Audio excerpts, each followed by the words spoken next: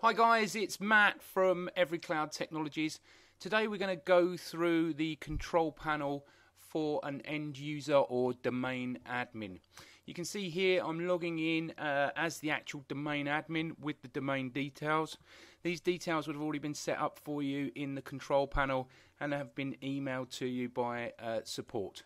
So we're going to log in, we're going to go through all of the important information that you need to know, including the workspace logs and setting up some of the other features. Okay, so we've logged into the control panel now. The very first tab that we come to is the Workspace tab. This is the view that you can see all of your logs, both inbound and outbound, or you can see both logs together. We've got some predefined date templates here on the drop-down menu. We can select one of these. In fact, I'll select for January. The from, to and subject fields are all searchable using wildcards. So if I'm looking for an email which contains the word sales, all we simply do is just type that in, hit the enter button. The system will automatically filter any email that contains the word sales or part of sales. We can see who the user was here. We can use the same search function in the to and the subject fields, and we have a display filter here. So if I just reset that view, going over to the display filter, we can see here drop down menu, messages that are stopped as spam only. No delivery status for these messages because they are still held within our network. If you wanted to release a message, very simply tick the box, go to user options. We can either deliver the email or deliver and whitelist. We click deliver email, click perform action, and we will have a comfort message displayed on the screen there to say that that message has been displayed. It's now been removed from the spam list and will appear in a few moments in the clean messages, and it will also be obviously delivered to the end user's mailbox or the recipient's mailbox. We've got some reason codes here. These are some very obvious. You can see customer blacklist. Some others might need a little bit more explanation. If you click over on the help button, it downloads a complete control panel manual. In the back 2 pages of that are a full list of some of the reason codes if you want to investigate something a bit further. We'll just go back to adopted again. Adopted meaning that the emails were brought into our network. I'll talk to you about the rejected email shortly. You can see here emails marked as delivered. If we hover the cursor over the actual status, we can see the SMTP message coming back from the recipient's mail server. Now, if this was showing as deferred, we would expect to see some form of temporary error, maybe a 450 insufficient system resources, something like that. So you've got a visual check that you can see that you have an issue with your mail server. If we click over here on the preview, you'll see that clean emails are not stored. Unless you have archiving or continuity service set up, then we don't store the emails and you have no ability to read the emails. But what we do have is the header information and obviously the SMTP code coming back from the recipient's mail server. You've got this view for inbound and outbound emails if you're using us for outbound relay, which is really great if you need to investigate whether an email has been delivered to a recipient. You can do that for outbound as well. So a really powerful tool here. All of the logs available to you. You can select anything up to 3 months worth of traffic. We hold data for 3 months. All emails stopped as infomail, virus, content or spam will be held on our network for 90 days. So you've got that 90-day comfort that if something's been missed from a spam report, then you will be able to release it. Let's have a look at some of the other options that we've got as the domain admin. If we click down to the actual domain, now we only charge for physical employees within a business. Okay, so we don't charge per domain or per mailbox basis. We only charge a license fee for per user. So you can add as many alias domains as you want to. If you want to add an alias domain, very simple. all we need to do is click on the domains button here, type in the alias domain, let's do test.com.au, hit the add button, hit the save button, comfort message at the bottom there to say that that's successfully been added, and now we can see that test.com.au has been added as an alias domain. There is no additional charge for that. So let's have a look at some of the management functions that we have. This is the filter information. Now this particular domain is using the free POP or IMAP accounts for customers that are using our filter service. If we were using an IP address, we could simply, if you wanted to make a change to that IP address, you could simply make the changes here, and also for outgoing relay, you can simply add the outgoing relay here. Okay, so that's that, but as this account was a POP account, we'll leave that as it was. Let's have a look at the spam report.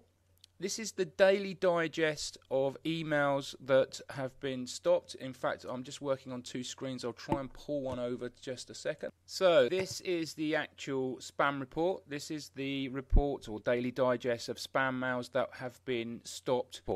You can see directly from the body of the spam report, the customer or the end user has the ability to deliver or whitelist directly from the body of the spam report. Okay, so for example, if we want to deliver this email, the customer just clicks deliver and that email will be delivered into their mailbox. So that's the spam report. The timings of the spam report can be defined in the control panel here. This is just the message to say that the email has been successfully released, which comes from the end user, or is given to or shown to the end user that released that email, is a comfort message that's displayed. So going back, these are the delivery times. What we can do is we can allow users to define their own delivery times. So for example, if a CEO or a director doesn't want to receive 4 spam reports a day, he or she can set that to be delivered once a day or twice a day. You have complete flexibility of the delivery, and they can be set up for individual users as well. If you don't want to allow your users to receive a spam report and you want just a cumulative report sent to one individual or the admin or yourself, you can simply click the email address for a cumulative report, submit an email address there, and then a cumulative report will be sent to the on-site admin. Now, that's basically it. Your setup. It's a very, very comprehensive anti-spam or anti-spam and antivirus solution.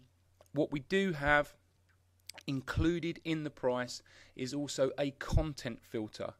This is where you can define both an inbound and outbound policy. So for example, if you don't want to receive specific file types, you can do that. As a default now, what we do is block executable files that are in attachments. So if as a safety precaution, these are already blocked. This will give you an additional layer of security if an executable file contains a virus and that virus is not being picked up by the global scan engines. This is giving you an additional layer of security. So a really good thing to have activated. We also have an incredibly powerful tool for the manipulation of both inbound and outbound emails. This is the compliance filter.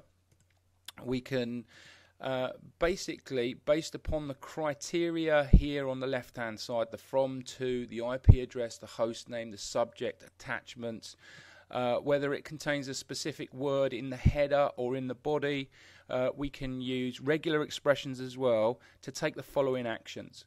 We can reject the message completely. This means that the message doesn't even get to your network. So if you've got a disgruntled employee sending abusive emails into the company, you can simply reject their messages and no one ever has to look at them. You can redirect the message to a different IP address. So for example, if you wanted to use the compliance filter to route a particular sales group to a different IP address or mail server, you could set up a compliance filter rule in the cloud so that those messages are actually sent to a different IP address. You can reroute messages based on the criteria above to a different email address. You can tag as clean, spam or virus, spam and virus tagging, particularly if you want to do further investigation and you want those emails put into a quarantine report. Or you can add a BCC. Let's say you're your managing director or CEO, company CEO, wants to be copied in on any emails that contain the word purchase order. You can set that up here, and it can all be done in the cloud. So that's the compliance filter, an incredibly powerful tool. We also offer encryption services. As standard, we try to deliver emails, all emails via TLS. If the receiving party accepts TLS, then the email will be sent via TLS. If you want to define an encryption policy, you can do that from the control panel. You can also add a mail footer. We will also do HTML footers as well, but you can do a plain text mail footer here as well. There are two other services that we have, which there are an additional charge for. One of those is the continuity service. Now, continuity service it's an insurance policy in the fact that if your mail server was to crash or was unavailable, all emails will be sent to either POP, IMAP accounts or webmail so that your staff can continue working. Now, the reason why I said it's an insurance policy is with the continuity service, you get access to 3 months worth of historical traffic. That historical email traffic, that 3 months of historical email traffic can be released from the archive to the user's IMAP, POP or webmail account during a server outage so that they can continue working. During that period, whilst they're working, we will also save all outbound messages and send them back to the mail server once it's back up online so that you've got a full audit log and trail of all messages that were sent and received during the server outage. So continuity service, there is an additional charge for that. Speak to your account manager and they will give you some pricing on that. Again, same thing, archiving. We can archive traffic in the cloud. We can do that. You can access the archive traffic from the workspace. You will see that there's an email archive tab and you will see your emails or the customer's emails in the archive. To release an email from the archive, all you simply need to do is tick the selected box and click the deliver button. So really, really easy. So archiving, really simple to set up. All you need to do is simply select the button, hit the save on archiving. Let's go back here. Hit the save button on the domain that you want to archive, and it's set up. We will be archiving in the cloud. Okay, so going back to the workspace again, I did mention to you rejected emails. You can see everything, both in and out, anything that's been sent to your domain in this control panel, including messages that we've rejected from our network. Now, these are messages that we know have come from blacklisted IP addresses. Okay, so these are known spammers, blacklisted IP addresses on our own or on RBL. So if you need to, or if for example you were a genuine customer who was on a blacklist was sending you a message, you would see their email here. Now, every single rejected email that we have or that is rejected from our network is sent an NDR. And in that NDR is a link for them to be able to contact us and to get themselves whitelisted on our network. So don't worry if a customer or one of your customers is blacklisted and they're sending you email and we're not delivering it. There is a mechanism in place for that customer to be able to deliver emails to you. Okay, so that's the workspace. If you've got any questions, please email support@everycloudtech.com. You got any questions, give us a call or speak directly to your account manager. My name is Matt. Thanks very much for watching and have a nice day.